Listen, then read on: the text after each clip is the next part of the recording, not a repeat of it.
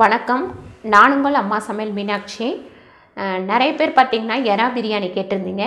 ஏற்கனவே நான் விருந்து சமைச்சதில் எறா பிரியாணி போட்டிருக்கேன். தனிப்பட்ட முறையில் போடுங்க அப்படின்னு கேட்டிருந்தீங்க. அதனால் இப்போ நம்ம எறா பிரியாணியும் கோஸ் தயிர் பச்சடியும் எப்படி பண்ணுறதுன்னு பார்க்கலாம். எறா பிரியாணிக்கு தேவையான பொருட்கள்: எறா 1/2 கிலோ நல்லா க்ளீன் பண்ணி எடுத்து வச்சுருக்கேன். காஞ்ச மிளகாய் 9 காஞ்ச மிளகாய் வச்சுருக்கேன். ஒரு ஆழாக்குக்கு 3 காஞ்ச மிளகாய் கணக்கில்.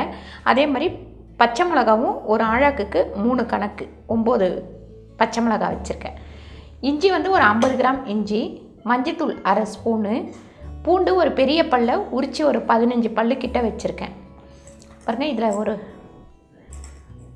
ஒரு ஆழாக்குக்கு 1 கணக்கில் 3 பட்டை, 3 மராட்டி மொக்கு, 3 லவங்கம், 3 ஏலக்காய், ஒரு நட்சத்திரப்பட்டை வச்சுருக்கேன்.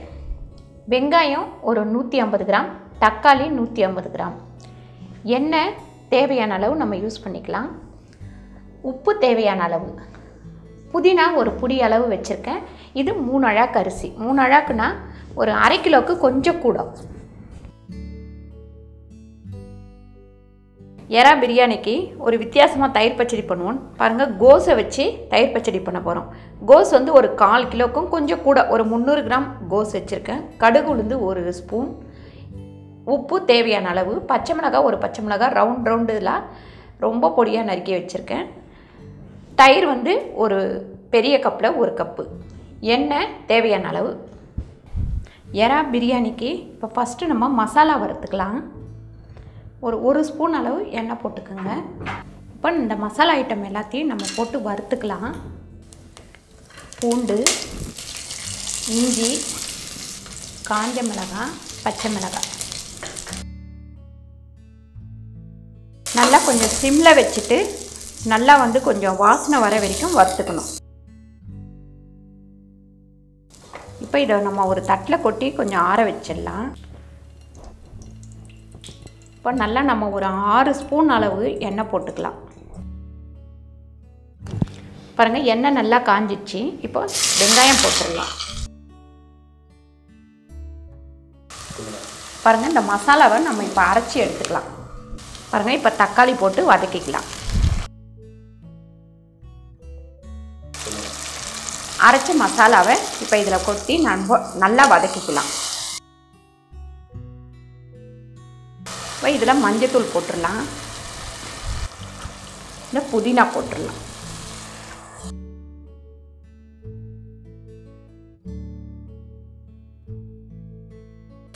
பாருங்கள், சின்ன ஸ்பூனில் போடுறதுட்டு ஒரு 3 ஸ்பூன் சால்ட்டு போட்டுக்கலாம்.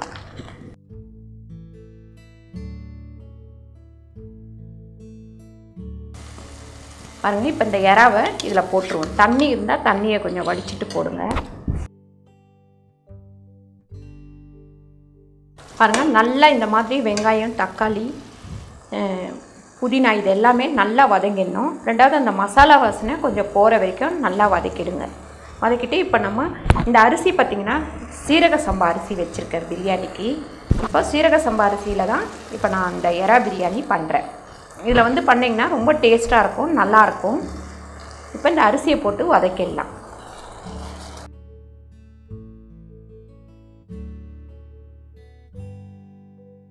பாருங்கள், இப்போ இந்த சீரக சம்பா அரிசிக்கு 1க்கு 2 நம்ம வைக்கணும். இப்போது நம்ம பாசுமதி ரைஸ்னால் 1க்கு 1.5 வைக்கணும்.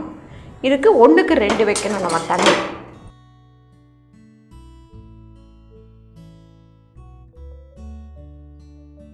பாருங்கள், இப்போ நம்ம குக்கரை மூடிட்டு ப்ரெஷர் வந்தவுடனே வெயிட் போடுவோம். வெயிட் போட்டு ஒரு சவுண்டு வந்தவுடனே அதுக்கப்புறம் நம்ம ஒரு 5 நிமிஷம் சிம்மில் வச்சு ஆஃப் பண்ணிடலாம். பாருங்கள், ப்ரெஷர் வந்துடுச்சு. இப்போ வெயிட் போட்டுடலாம். இப்போ ஒரு சவுண்டு வந்தோடனே நம்ம ஒரு 5 நிமிஷம் சிம்மில் வச்சு ஆஃப் பண்ணிடலாம். பாருங்கள், ஒரு விசில் வந்துடுச்சு. இப்போ நான் சிம்மில் வச்சு 5 நிமிஷம் ஆயிடுச்சு. இதை நம்ம இறக்கி வச்சுருவோம். இறக்கி வச்சுட்டு நல்லா நம்ம ப்ரெஷர் அடங்கினவுடனே ஓப்பன் பண்ணி பார்க்கலாம். பாருங்கள், பிரியாணி நல்லா ப்ரெஷர் அடங்கிடுச்சு. பாருங்கள், கரெக்டான பக்குவத்துக்கு வெந்திருக்கு. இந்த பக்குவமாக நீங்கள் தண்ணி வச்சிங்கன்னா கரெக்டாக இருக்கும். ரெண்டாவது நம்ம இது ஒரு விசில் போட்டு தான் ஆகணும். இந்த அரிசி கொஞ்சம் வேக டைம் எடுக்கும்.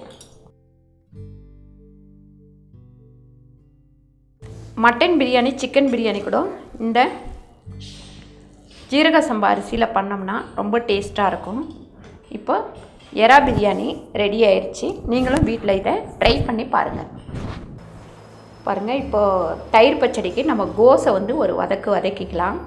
1 ஸ்பூன் அளவு எண்ணெய் போட்டுக்கலாம். நம்ம வந்து எப்பவுமே ஒரு வெங்காய பச்சடி வைப்போம், அப்படி இல்லைனாக்கா வெள்ளரிக்காய் பச்சடி வைப்போம். கொஞ்சம் வித்தியாசமாக இந்த கோஸ் பச்சடி வைக்கலாம். பாருங்கள், ஃபஸ்ட்டு கடுகு உளுந்து போட்டுக்கலாம்.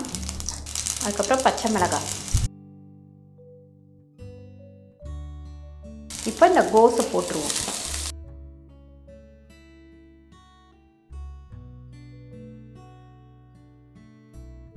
ஒரு தேவையான அளவு நம்ம உப்பு போட்டுக்கலாம். பார்த்திங்கன்னா இப்படி சிம்மில் வச்சு கொஞ்சம் நல்லா வதக்கிடுங்க.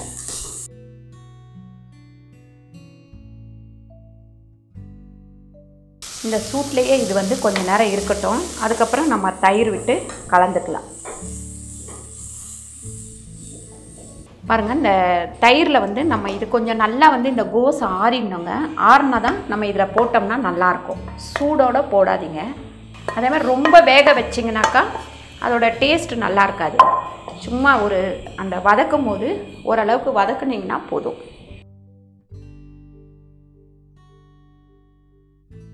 பாருங்கள், நல்லா இந்த அளவுக்கு திக்காக தயிர் கொஞ்சம் நிறைய விட்டு இந்த மாதிரி வச்சிங்கன்னா சூப்பராக இருக்கும். இது ரெண்டாவது தக்காளி சாதம், பிரிஞ்சி சாதம், இந்த மாதிரி வெரைட்டி ரைஸுக்கு கூட இந்த கோஸ் தயிர் பச்சடி ரொம்ப நல்லாயிருக்கும். ரொம்ப டேஸ்ட்டாகவும் இருக்கும்.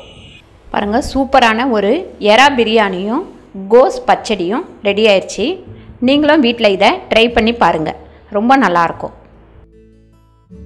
இந்த வீடியோ உங்களுக்கு பிடிச்சிருந்தா லைக் பண்ணுங்கள், ஷேர் பண்ணுங்கள், சப்ஸ்கிரைப் பண்ணுங்கள், ஃபேஸ்புக்கில் ஷேர் பண்ணுங்கள், மறக்காமல் கமெண்ட் பண்ணுங்கள். நன்றி, வணக்கம்.